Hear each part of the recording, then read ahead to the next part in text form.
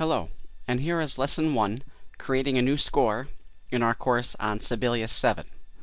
And under Creating a New Score, these are all the different settings that we're going to have to look at when we open up or when we start to create a new score in Sibelius. We have portrait or landscape settings. That is, how is the page going to look? Is it, if you had an 8.5 by 11 piece of paper, are you holding it widthwise or lengthwise? Portrait would be the way that you would usually look at a piece of paper, whereas landscape would be a long ways. House style formatting, that includes text styles that we're going to be using. Time signature for the piece, are we going to start in 3/4, 4/4, 6/8? Pickup beats, if you have any notes or any beats that will start before the downbeat. Tempo settings, how fast or slow is your song going to go? Key signature, what is the key signature of the piece, or if it has multiple key signatures, what is our starting key signature? And setting up some text as the title, composer, copyright information, and other information that might be available to us as well. So let's switch into Sibelius 7, and as you can see here, we're actually using Sibelius 7.5 for this demonstration. So when you open up Sibelius, this will be the page that you see here. Okay, under New Score, and typically we're going to start with a blank score. So we click on blank, and here is our blank document setup. Okay, so first of all, it asks you for the letter size or the page size. Typically we're going to go with letter. That's the 8.5 by 11 piece of paper that everybody is familiar with. Portrait, as I said, would be the typical way that you look at a piece of 8.5 by 11 piece of paper. Or landscape would be lengthwise. Okay, in this case we're going to go with portrait. House style, we have different text that we can select, or different text styles basically. Jazzing pen, keyboard, opus, and these will be reflected on our preview window over here as we add different styles, or as we add different things to it. So let's leave it as unchanged for now. Change instruments. Here's where we're going to select our instruments, and maybe to get started, let's select a piano, and then we're click on Add to Score, and notice both piano A and B comes up in the score. That would be your right hand and left hand. So that is already taken care of for you. You don't have to add them separately.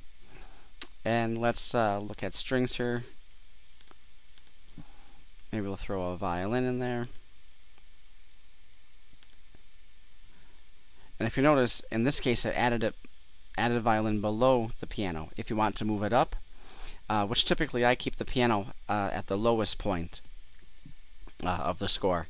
So I'm going to click on violin 1 and click move up, and then it automatically jumps up to the top of the score above both piano staves.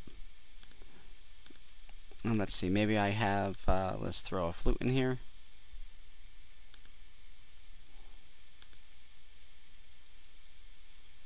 And maybe some, oh, let's see, where's the trumpet? B flat trumpet. And some timpani. Now for timpani you have a choice of either no key or with key. I always choose timpani with key rather than using accidentals that the musician would have to look through the score to know what was coming up, as opposed to with the key signature. I think it just makes more sense to put your key signatures at the beginning. So we're going to add to the score, and if you notice now we have flute, trumpet, timpani, and violin got stuck down. Now in a traditional score, perhaps it will set up things the way that it is commonly set up. However, for my own taste, I don't usually like that. I like to keep my violin up here more towards the flute. Flute, violin, trumpet, timpani, and then piano down below that. Okay, so we're going to go with those as our instruments, and we click OK. And you will notice in our preview window over here that now we have a preview of a couple measures of our score. Notice the timpani is the only one that has a bracket set on it, and I'll show you how to get rid of that later when we get into the score itself. Let's take a look at our house style now. If we change it to Jazz Ink Pen, notice that the font styles and the graphic styles changed in your preview window. Keyboard Ink Pen. Alright, again, slightly different. We got rid of the instrument names at the beginning. Maybe we'll go with Keyboard Opus Times. And again, you notice the change in the style of the graphics. Lychee Ink Pen. Now we got our instrument names back, and again, slightly different formatting. So you can play with this and decide what is your best option for the people that you are going to be writing for. I originally used Jazz. However, some of the cantors at my church, when they were reading it, found it very difficult to read the text of the lyrics. So I eventually just got rid of that and went back to simply using Unchanged. This way it keeps everything in a very typewritten almost kind of format, like a New York style font, and it makes it much easier for my people to read. Okay, so moving down here, let's look at our time signature.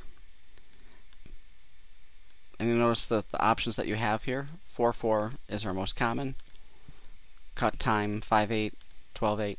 If you want something that's a little more difficult, a little uncommon, click on Other, and you will have an option here to change this to whatever you want. This comes in handy, for example, if you are working in chant notation and you're not going to actually put a time signature on your music for your people to look at, but you would need to input some sort of time signature for the computer to understand how to play it. So, you know, you can set this up to maybe 10/4, 10/8, 10/32, whatever you wanted to do for each measure, perhaps, as you're changing for your chant notation. We're going to keep this right now at just 4/4, and we click OK. Alright, now if you notice, it adds 4/4, even though 4/4 is already up here. It added another 4/4 down here. So it doesn't matter, it's going to give you the same thing either way. If you have a pickup bar, okay, that would be, in this case, we have a quarter note, so you would have one beat before the pickup, or one beat would be your pickup before the downbeat. If you click on another note, it adds it together. So you actually have to highlight it and delete everything that's there, and then change to the next note. Now, if I wanted to change this, maybe I want to change this to a dotted half note, don't just come up here and select it, okay, because now it's going to change things. So you have to actually delete the whole thing, and then go in and add it like that. Okay, I'm going to go back to an eighth note. I highlight it and delete it and change it to an eighth note. Otherwise, what ends up happening is you start adding them, and we don't want to do that. That will just confuse the matter. Okay, so now in this case, we'll leave that as an eighth note there. That's fine. Tempo markings, if you wanted to include a tempo marking, you could do that here. Quarter note equals whatever your marking might be. And again, you can change this just as we did with our pickup bar up here. Same thing. Or if you did not want a metronome mark necessarily, if you wanted a tempo marking, you could do that right here as well. Okay, select Andante, and then Andante would show up at the top of your page. And maybe we'll leave Andante in there for now. And how about key signatures? We have major sharp, major flat, minor sharp, minor flat, or no key signature. It's going to be in C major or A minor, or maybe we're just going to do an open key. Let's choose D, just for to have a selection there so we can see what our sharps are going to look like when we put our score together. Okay, and now here is our score information. Title.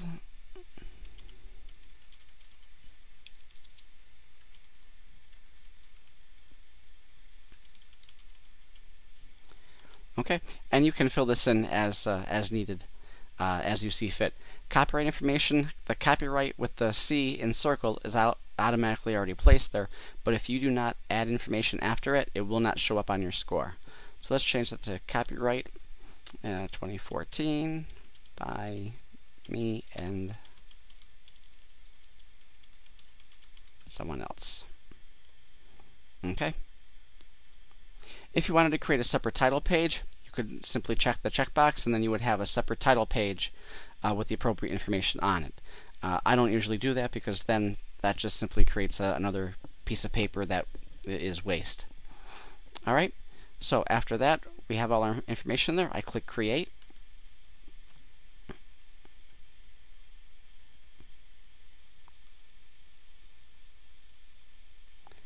And it takes a couple of seconds, and here is our new score. Okay, let me get our score set up here to take up the whole page. There we go. And there is our new score. And as you can see, we have our title at the top, composer, lyrics, our tempo marking, key signatures and time signatures. We had a startup, a pickup beat of an eighth note, and so it starts with an eighth rest, and then we can change that to whatever note we want. And if we scroll down to the bottom, there's our our copyright notice. Now I have a MacBook Pro, so if I wanted to scroll up and down, I simply use my gestures on the trackpad to move up and down, or I can click with my my trackpad mouse button, and you notice the cursor changes into a hand when I go to move it, and I can grab the page and slide it up or down, left or right as need be.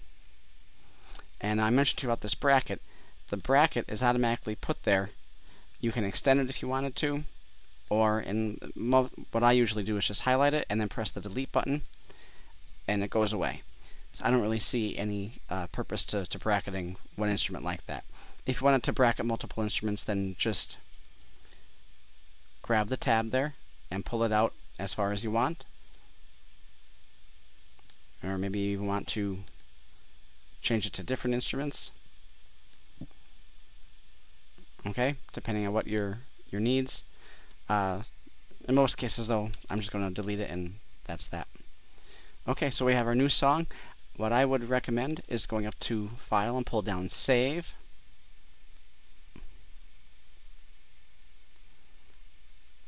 And let's just go to our documents here and Sibelius.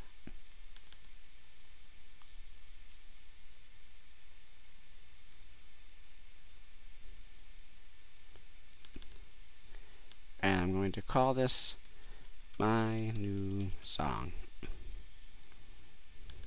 And then save. And then your title pops up here. And now you have created and saved your new score, and you are ready to move on to lesson 2 and start inputting things onto your score. So that is the end of lesson 1, and we'll see you back here in lesson 2. Thank you.